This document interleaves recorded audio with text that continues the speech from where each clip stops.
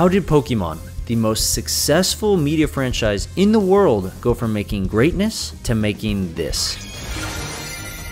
Each new game seems to piss off more and more fans, dumbing things down and never innovating. This looks like a GameCube game scene. It's just the repeating water texture, the repeating stone texture. The creators know what's happening. They know the games aren't great, they just don't care anymore. The Pokemon games are no longer the focus of the companies behind the brand. But it didn't used to be this way. The old games captured generation after generation, pulling us along for each new adventure. Every age group was excited for what came next. And it all started in the 90s. At the end of the 20th century when I was growing up, if you weren't playing Pokemon on your Game Boy, you were watching the show.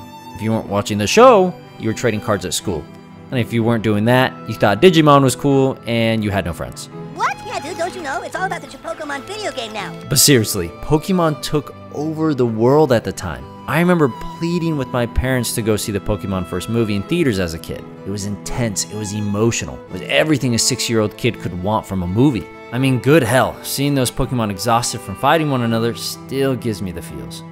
This is when Pokemania began.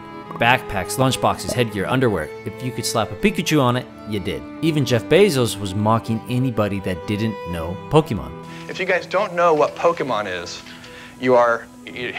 And all this popularity, all this Pokemania can be traced back to those first 2 games. Unlike most media franchises, Pokemon didn't start as a book, a movie, or TV show. It started as a video game. And when those first Pokemon games released, they were like nothing we'd ever seen before. They had crazy looking creatures, an incredible world to explore, and it was a JRPG story I could actually follow, unlike some others. Let's just say if you had a Game Boy, you had Pokemon. And if you include Yellow version, those first games sold over 45 million copies, surpassing Tetris as the best-selling Game Boy title. Nintendo and Game Freak had struck gold. Just gold everywhere. From all this success, the Pokemon Company was born with 3 companies at the helm: Nintendo, Creatures Inc., and Game Freak. These companies needed someone to manage the Pokemon brand, someone to oversee the TV shows, movies, the card game, and merchandise. The games were meant to be the focus of these 3 companies, and everything else was secondary. So with their new partnership in place and the Pokemon Company managing the brand, Nintendo, Creatures Inc., and Game Freak got to work on their next series, Silver and Gold. Everything about this generation was awesome. It took the original formula and just dialed it up, adding new Pokemon, new features, and a whole new world to explore. Not to mention those colors really popped when you slapped a light on your Game Boy Advance.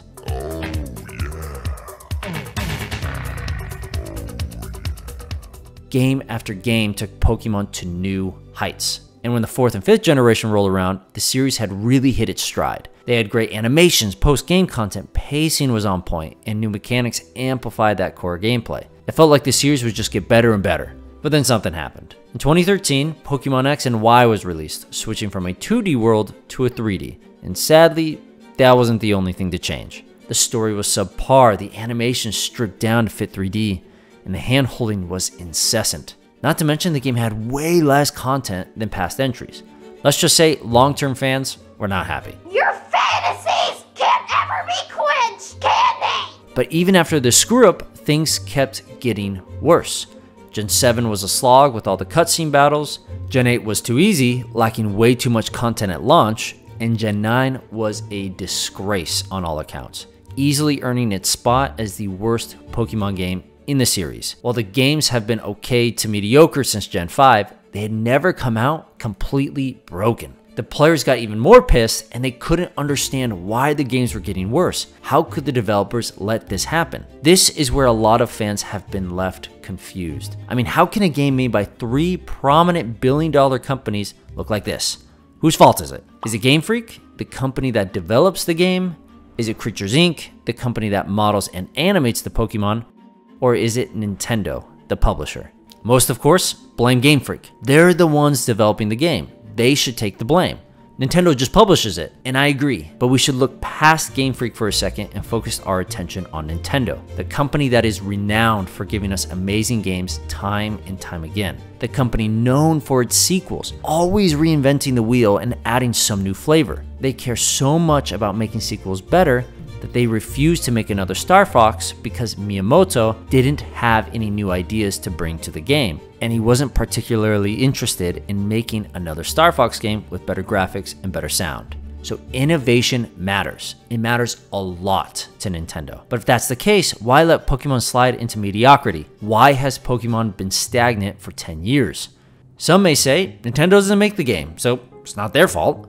Or Nintendo only owns 32% of the Pokemon company, so they don't have full control over the games that release. This is where the truth comes out. Yes, Nintendo only owns 32% of the Pokemon company, but they do own 10% of Creatures Inc. And Game Freak's office is literally inside the building owned by Nintendo. Nintendo is the big brother here. As the publisher and the majority shareholder of Pokemon, since they own part of Creatures Inc., Nintendo can do whatever they want. They definitely aren't being bullied into letting the two other smaller companies release a busted ass game. Nintendo isn't a bystander. They know what is happening, they just don't care. You see, with all the other Nintendo IPs, Mario, Zelda, Metroid, etc., these franchises make most of their money off game sales.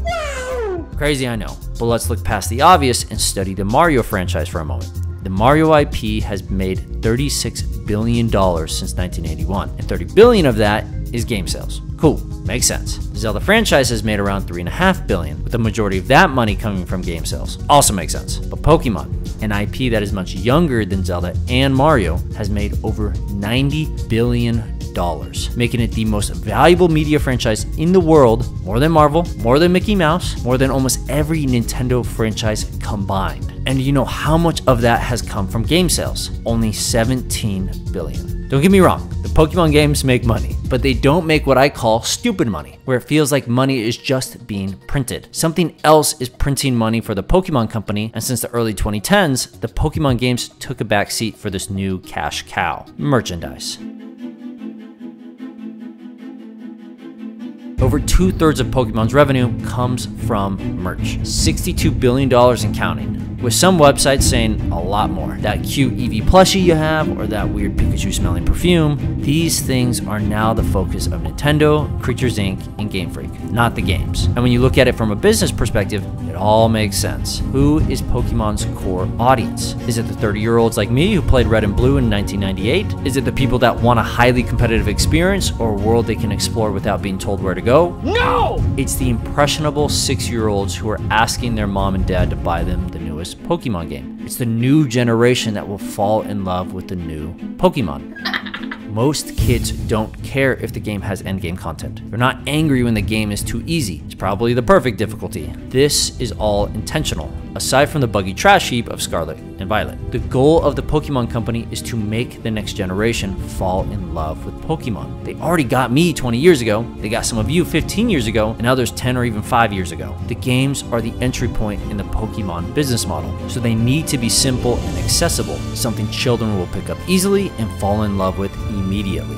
It's just like how Walt Disney pictured Disney Studios in 1957. Walt believed that films were just the entry point, a place to hook its audience, primarily children, with its incredible stories and characters. But the company really made money off what came with it. TV, music, amusement parks, merchandise, all these webs interconnect, creating the media behemoth we know today. And it plays a huge role in the downfall of Disney. They have forgotten why all these business arms work. The need to make good movies. Even if it's not the core moneymaker, it's the hook. It's what brings people into the Disney mania, giving us Disney adults.